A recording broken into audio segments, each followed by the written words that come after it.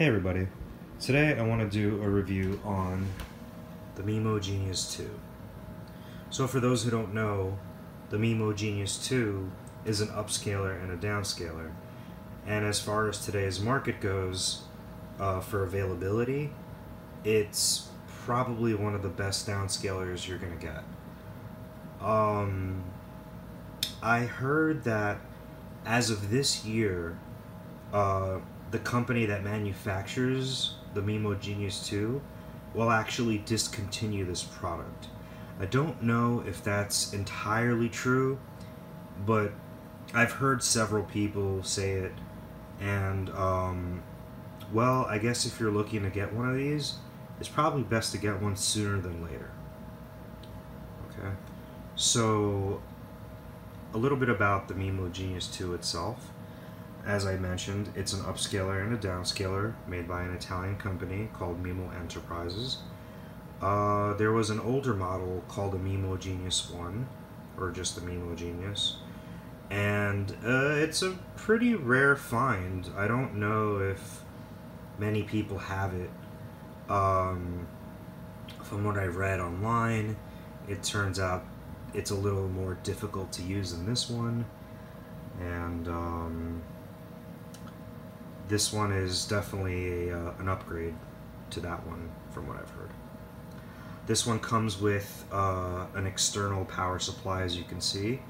I don't know if the older versions of the Mimo Genius II had an external power supply like this, but this one definitely has one for sure.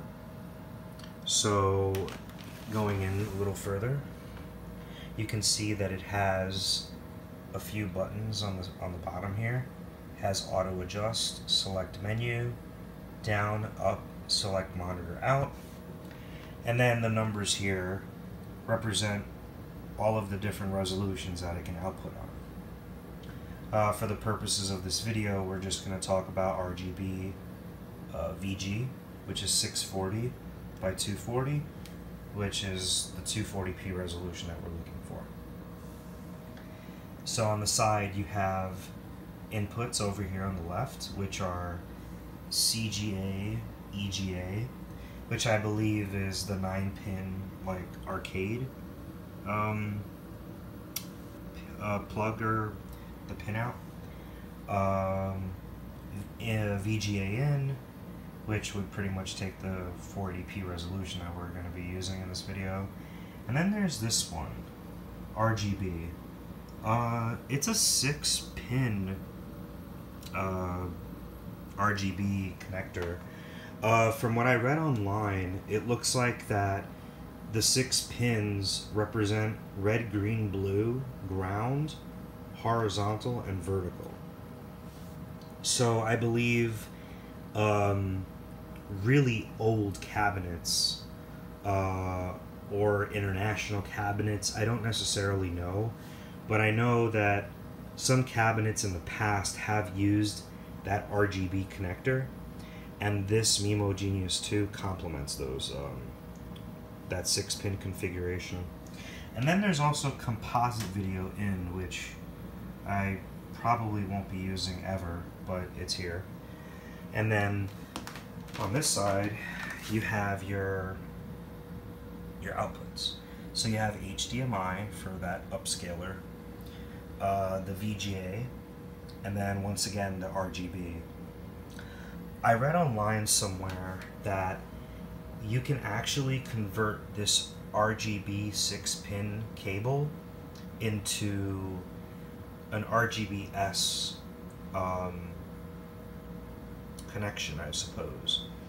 I don't know too much about circuitry and connecting wires into a SCART lead or a SCART head, so it's a little beyond my knowledge, but I'll leave a link in the description to show that website that has like the schematics to turn that cable into possibly RGBS. And the VGA for the Mimo Genius II outputs an RGB HV, so you'll have to use a sync processor like the Extron RGB 203 or XI or whatever you have that takes an Rgb HV connection and outputs it to RGBS. So, for this video, I'll be showing off my Dreamcast with the Toro box and my PS3 with the PS2 Linux cable.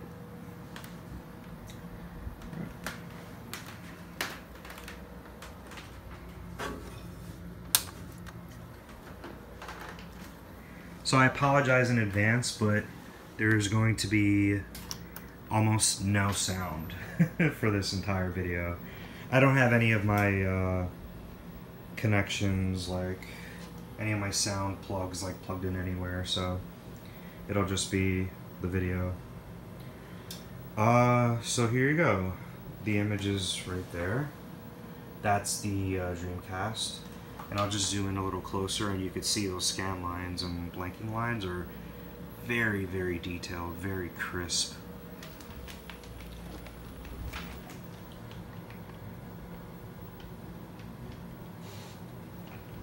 So one thing I want to point out about this Mimo Genius II is I think I've seen it in a few consoles, but when there are bright colors that are changing very fast on screen, there seems to be a change in color in the background, like kind of like a flash of like pink or a flash of green. It's really weird, but I'll try to do my best to show what I'm talking about here. Okay, so I'm up close.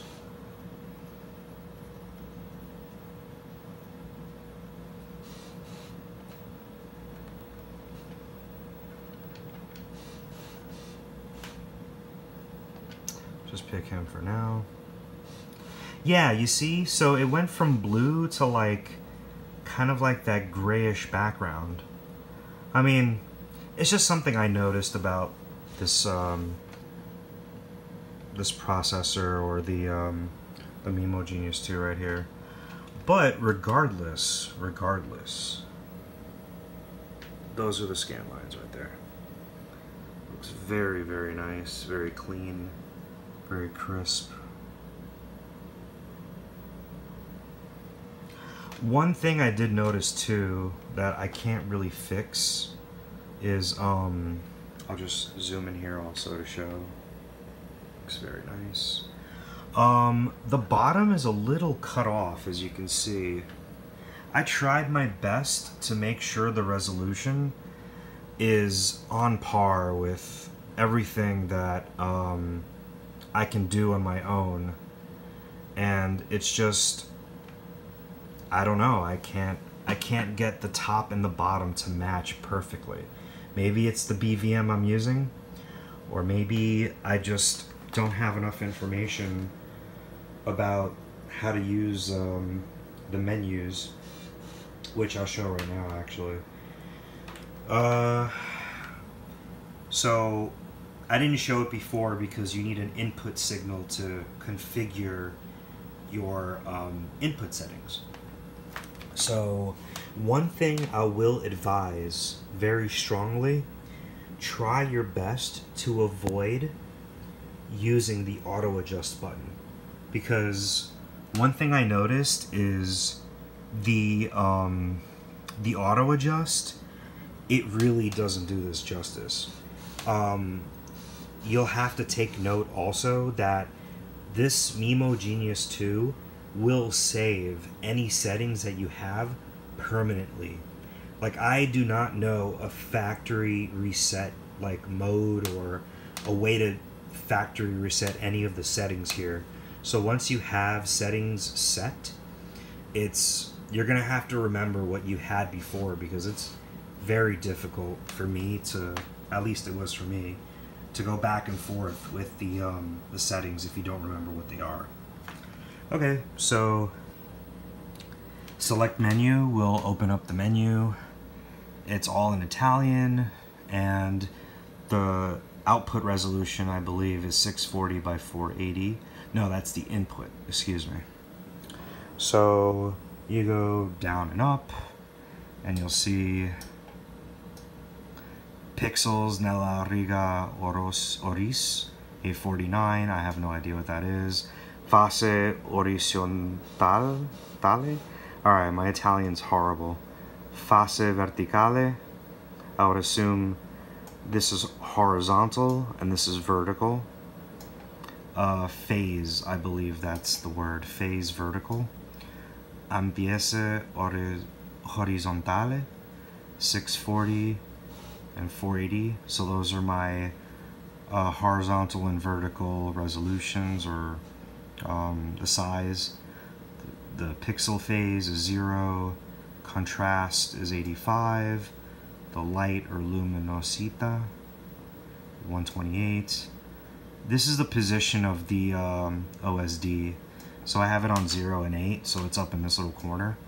And the auto adjust, this is actually very important, and I won't show it in this video, but I've ran into a problem in the past where certain games will change resolution depending on them going from a cutscene to actual gameplay. So for example, some games will change into 480i on cutscenes, and then during gameplay they'll change back to 480p. So what the Mimo Genius II will do, if those options are turned on, is it will auto adjust the resolution to match it best to your monitor or whatever you're using. So I highly recommend any auto adjusting, just turn it off. So I think there's two.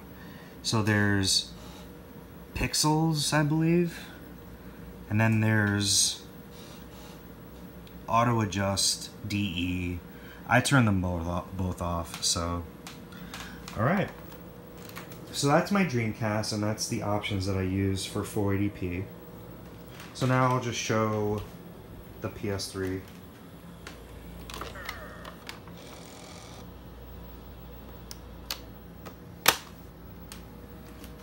Okay.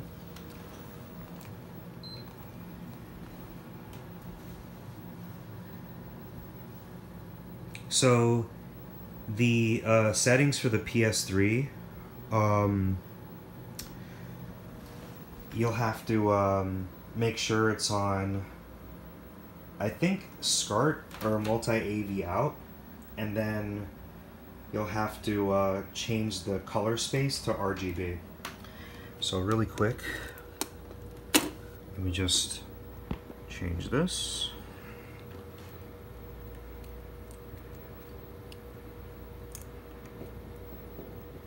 Okay. Alright, there it is. So I'll just show once again what I was just talking about. So under display settings, you'll have to go to video output settings, and then AV multi-SCART, and then you'll have to use the RGB signal type, and you'll have to set it at 480p. Okay? So in this one, I'll just show The Simpsons.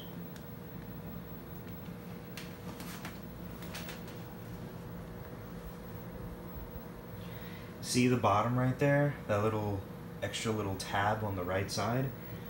I think that's due to just me not being able to adjust the horizontal and vertical phasing for this correctly. Once again, if I do it too much or too little, what happens with this is there's a little bit of screen tearing if the settings aren't like perfect. So it's a very sensitive setting. Oh, let me get closer. It's all white. Okay.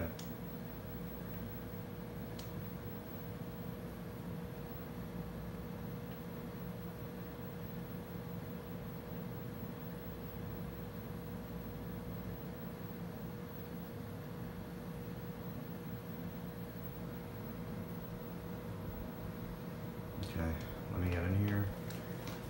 Show what it looks like. Come on, auto adjust. Let me back up a little bit. Yeah, it's being a little stubborn. So yeah, one thing I did notice also if the settings aren't correct, yeah, you will get a little screen tearing when you move up and down a little bit. But luckily for me, I think I fixed that issue. I put it up on the Shmups forum and I didn't know how to fix it before, but I think it's good here. Just show a little more. Getting my ass kicked here. Look at this. Fucking expert mode. Okay, let me just zoom in a little more. Show those scan lines and such.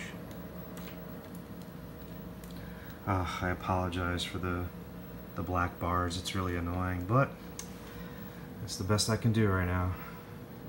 Alright. Well. Okay. Let me quit.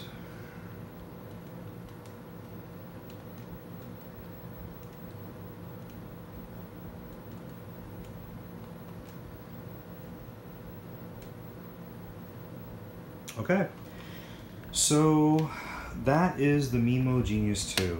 I figured I'd do a video on this because I've never seen a video online about it. I've seen people talk about it on forums and all this, but there are very little people that have actually documented this on YouTube or anywhere else really for video.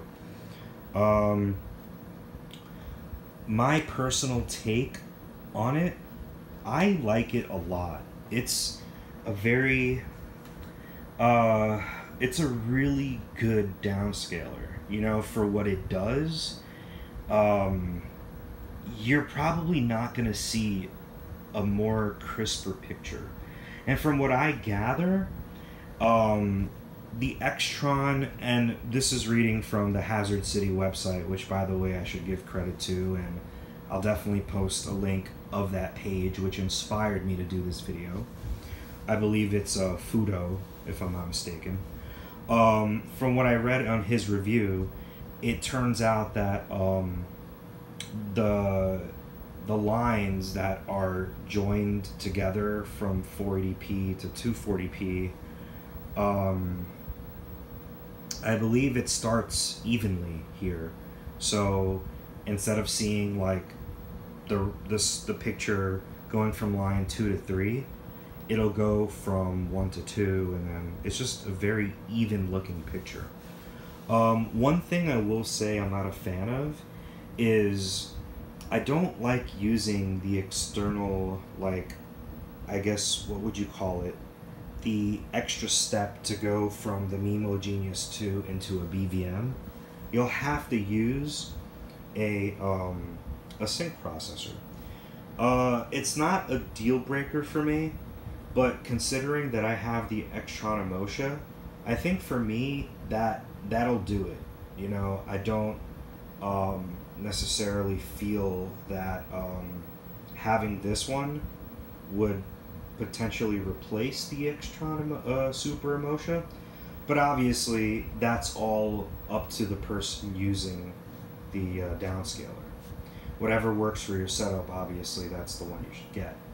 For me, I feel less boxes and less connections all over the place is probably something that I look forward to. But nonetheless, this is a great downscaler, highly recommend it, and honestly, if you can really get your hands on one, please do so. It's really, really nice. Alright, hope you enjoyed the video, and until next time.